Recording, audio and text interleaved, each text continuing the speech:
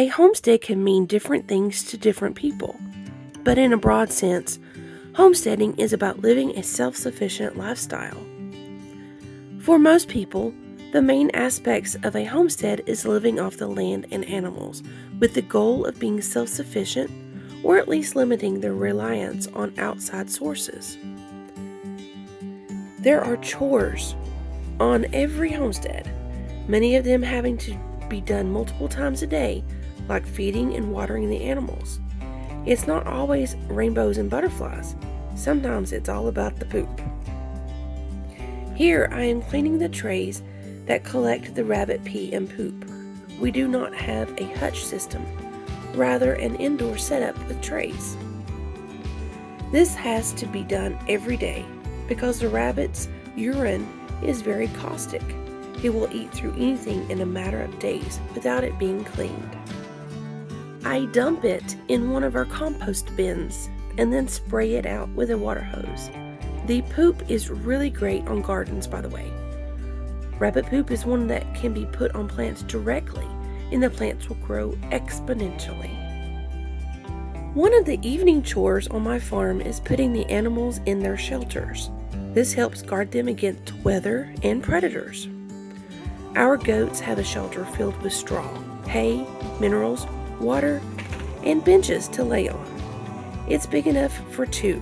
However, we are in the process of building another shelter that is larger to house females, which this one will eventually be only for the male goats. Not only do I put them in their shelter at night, I also have to make sure they have all their needed things like plenty of Timothy hay to munch on, minerals, and water. If you notice to the left, we have an IBC tote ready to go for the spring. We have elected to wait until then to collect rainwater to keep it from freezing and breaking. In the spring, we won't have to trek to the creek to collect water. It will make it a lot easier to fill up the animals' water buckets. We currently have 13 ducks, with the majority of them being khaki Campbell ducks. Khaki Campbells are one of the highest egg-laying ducks that there is. We built this hoop house out of 2 cattle panels, chicken wire, and a tarp. It's not the best, but it's what we have for now. We do plan on making a much better and less drafty home for the ducks in the near future. I make sure the rubber water bucket is cleaned out and fresh water is added. We set a cattle panel up to help steer the ducks inside the shelter for the night. This was just a taste of the evening chores. As you can tell, we are not completely off grid, however we are working on getting there. While the chores are physically demanding, it is also rewarding, knowing that caring for the animals means plenty of scrambled eggs, milk, cream, butter, soap, cheese, rabbit and duck meat, and rabbit pellets.